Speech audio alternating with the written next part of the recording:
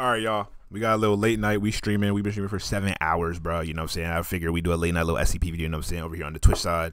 But we got SCP-799 Carnivorous. What the fuck? I've been playing too much. Carnivorous blanket. You know what I'm saying? Hey, why the shorty got the yiddies out? Low keys. All right. You know what I'm saying? But we got carnivorous blanket. You know what I'm saying? Everybody get into it, bro. So let's go. She wanna know where I be. She wanna know, yeah. Walking that bitch, designer all over my sleeve. Walking with slime, yeah. That nigga mad cause she wanna leave with me. Shorty, she mine, yeah. I let her brag. I be fucking his bitch. She out her mind, yeah. All right, let's go. A storm rages outside of the little old house, as inside, a little old woman bounces a little baby on her little Damn, this remind me of my grandma. Facts. old knee. The baby coos and laughs as the old woman makes funny faces Ew, don't do that. That dusty ass tongue. and noises for the child, trying to keep it entertained as they wait for his parents to return from their much-needed night out by themselves. The old woman herself needs a rest now. Let me stop because she probably get down in the kitchen low key. You know, like big bone, like grandmas with a little bit of weight on them. They make the best food, bro. Oh, bro, they make the best food, bro. Stop playing. Though he's forgotten how exhausting it can be to watch a child. Okay, that's enough. It's time for both of us to take a little nap before your parents get back. She gets up and takes the baby into a nearby room that looks as though it was a nursery at one time, but it hasn't been used for many years. As she goes to set the child into the crib, a strong gust of wind blows through the room. That's your first warning, shorty. That's strike one. She places the baby down and rushes to the window and closes it shut. It must have been left cracked open by mistake. Brr, the room is cold from the wind, but she has You gonna leave that baby freezing, bro? Where the blanket? just the thing to fix that. She moves to a small closet and opens the creaky door. The little old woman strains to reach up to the top shelf and feels around. Ah, there it is.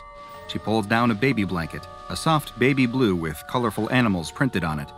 It looks as though it's been up there for a long time, and she gives it a good Oh, there's no way you putting that dusty ass blanket on that baby. shake before walking back to the crib. Look what we have here. It's your daddy's own blankie. She gives it another shake. There we go, good as new. No, it's not. She leans into It's the crib dirty. and wraps the small helpless child in the blanket Good as new, before these giving him a nuts, gentle bro. kiss on the forehead. Now you get Good some night, sleep. little baby. Your mommy and daddy will be back before you know it, and This time I'm about to tuck y'all into bed, chat. we want to show them what a good babysitter Grammy is, don't we? That way I get to see you all the time. The little old woman switches off the light and exits the room, leaving the door cracked just a few inches. She heads back to the couch and plops down on it. Almost as soon as she does, though, the baby starts crying. With a sigh, she gets back up and goes back to the nursery. "What's the matter, little dear?" she says as she turns the lights on. "Oh no," she rushes to the crib. "You've kicked your blanket off. You must be freezing." She grabs the blanket from the end of the crib and tucks it around the baby once again. "There you go, that's better." See, like a regular grandma would take like a rocking chair, put it in the room, and like read a book. You know what I'm saying? Instead of keep on leaving the room. The old woman leaves the room and quietly closes the door shut. Or, bro, it's a baby. You're supposed to leave the door open. Wait, okay. There's so much shit wrong with this. It's blowing my mind. Leaving it open just a few inches. The moment she turns around to go back to the couch, though, the crying starts again. In her mind, I ain't gonna lie, she like, With a sigh, she opens the door and goes back into the room. Once again, the blanket is stuffed at the end of the crib where the baby has kicked it off. "Fine, don't want a blanket? That's fine." She picks the baby up out of the crib and rocks him in her arms until it stops crying. She sets him back in the crib. "There you go. No blankets. Just please get some sleep. Grammy's tired." The old woman takes the blanket out of the crib and leaves the room. She closes the door most of the way and, incredibly, this time the child remains silent. The old woman resumes her place on the couch and starts to yawn. Just as she does, the wind outside picks up and howls loudly. The old woman shivers. She looks next to her and spots the baby blanket. She picks it up and examines the cute animal print, remembering when her own son was a baby wrapped in it. She smiles at the happy thought and throws the blanket around her shoulders. She leans back on the couch and finds that her eyes are growing very heavy. She'll rest them for just a moment. Dude, bro, I don't even know what to say. She won't fall asleep. She'll just rest. "Mom, it's us. We're back. Thanks again for..." The couple both scream when they enter the house to find that the old woman is lying face down on the floor in a pool of blood. The source of the blood is obvious. Damn, she took like, that blanket really took a bite out that. Damn, left her wide jaw. She kind of like a troll face, huh? Ugh. Ugh. Yeah. Chunks of flesh from her shoulders and upper back have been torn out, leaving jagged holes, as if she were mauled by an animal. As the man runs to the old woman, trying to do anything he can to help her, the woman runs to the nursery to find that the baby is sleeping peacefully in his crib. The woman picks up the child, tears streaming down her cheeks, and returns to the living room to see her husband kneeling beside his dead mother. Both the husband and wife are so shocked by what they have found that neither notices the baby blanket lying on the couch, or that the cruel, blood-covered mouth on it is slowly fading from view until it disappears completely. There is little in life that is more comforting than a favorite blanket. Perhaps you've had the same one since you were a child, or you have a heavy one that you like to wrap yourself in when you're feeling down, or maybe it's just one that's especially fluffy and warm that you'd do anything to keep. Today's anomaly plays on those very feelings, using them against its victims to become one of the more insidious predatory anomalies in the SCP Foundation archives. This is SCP-799, also known as the Carnivorous Blanket. SCP-799 is a type of creature that can vary in shape, size, and appearance, but, as the name implies, always takes the form of a blanket of some kind.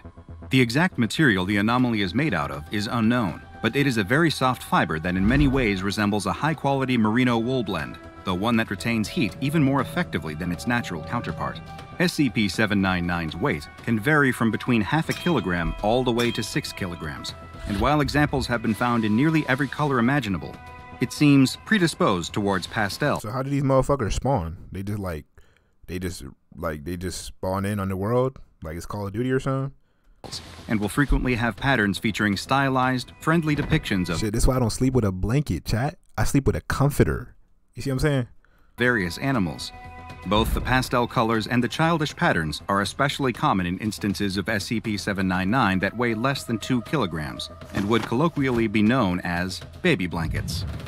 While SCP-799 is undoubtedly a living organism, there is some debate as to whether it is itself an animal or perhaps a type of fungal colony.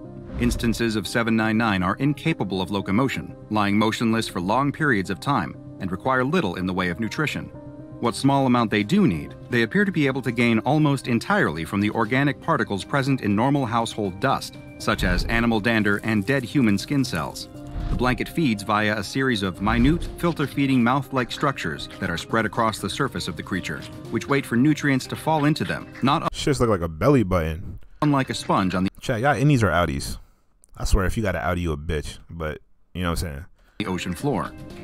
Instances of SCP-799 can survive for quite a while in this state, and one specimen was noted as having lived for multiple years in a damp attic, subsisting entirely on the small organic particles that would drift down from the rafters above.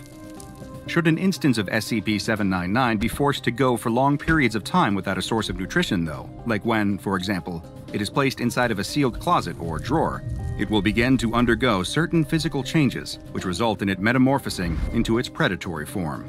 These changes aren't noticeable from only casual observation and consist of the blanket converting its many filter-feeding mouths into a single, large one that is lined with multiple rows. So it leaches off of your skin when it's not that hungry, but when you store it away, it'll just eat your ass? Tough. Of extremely sharp teeth. The blanket creature also develops a new form of tissue inside its cloth-like structure, one that is similar to muscle and capable of contracting and squeezing. Once its metamorphosis is complete, the instance of SCP-799 will lie in wait for an unsuspecting creature to cover themselves with it or wrap it around their body. Once they do, the blanket will bide its time until they enter a state of rest, usually waiting for them to fall asleep entirely, at which point its feeding phase will begin. Once the creature has detected that its victim is dormant, it will use its newly formed muscle to latch onto them, holding them in place as it opens its tooth-lined maw. It will begin to bite at its confined prey, tearing off several kilograms of flesh. Damn, one fucking bite. Bone, and any other organic material it can, swallowing it and converting it into a thin slurry that it spreads through its body almost immediately. This traumatic, violent process nearly always leads to the victim dying of blood loss. Within 10 minutes of the attack, the mouth on SCP-799 will have been completely reabsorbed, leaving no signs that it is anything other than a normal, everyday blanket, though one which now mysteriously weighs several kilograms more than it did before. By 40 minutes after the attack, the entire digestive system within SCP-799 will have demetamorphosed back into its original form, with a single digestive tract being changed once again to the many dispersed filter-feeding mouths. While SCP-799 is more than happy to feed on any warm-blooded animal, including humans, it shows no interest in cold-blooded ones or inanimate objects. It appears then that its senses may be limited to only touch and heat, using those as signs that it is now wrapped around a potential meal. Adding to the strangeness of SCP-799 is that it reproduces through budding, like flatworms and corals. When it has absorbed enough nutrients and sufficiently increased its mass, either very slowly through filter feeding or rapidly via its carnivorous phase, it will begin to take on a quilt-like appearance. Over several weeks, one of the quilt squares will puff up and slide off the blanket. This new, smaller instance will resemble a doily or a throw pillow. Nah, this is definitely one of the more lamer SCPs, I ain't gonna lie. Until it too begins to feed and grow. The new instance is a perfect clone of its parent, identical in every way, and it will eventually grow to a similar size and begin its own reproductive cycle. It is unknown exactly how long it takes SCP-799 to reach full maturity, but the current best guess is that when kept in its filter-feeding phase, an instance will reproduce every 50 to 60 years. Instances of SCP-799 are quite prevalent across the planet, and the SCP Foundation currently has hundreds of examples in containment. Unfortunately, it is unknown just how many still exist in the wild, as it is very difficult to identify instances, with one of the only reliable means being through genetic testing. Should any instances be located, though, they are to be destroyed immediately, as the Foundation already has a large enough population in containment for research purposes, and they pose too much of a risk both in terms of harm and exposure to the general public. SCP-799 has been classified as Euclid, and each instance is kept in its own separate biocontainment cell at Biosite 66. Dust is regularly collected from the on-site D-Class personnel dorms and is sprinkled over the blankets regularly to keep them in their filter-feeding state, though only just enough to hopefully maintain their size and not allow them to reproduce. Should any small cloth objects appear in their containment lockers, it is to be removed immediately and contained separately. SCP-799 isn't the only predatory creature that resembles a cloth good in Foundation containment, and research into possible connections to SCP-1626, the oversized gray hooded sweatshirt that sends penetrating fibers into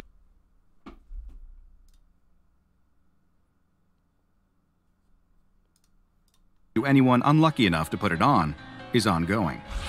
Now go and watch another entry from the files of Dr. Bob, like SCP-1051, Nevadan Extraterrestrial, for another anomaly with a rather unique feeding strategy.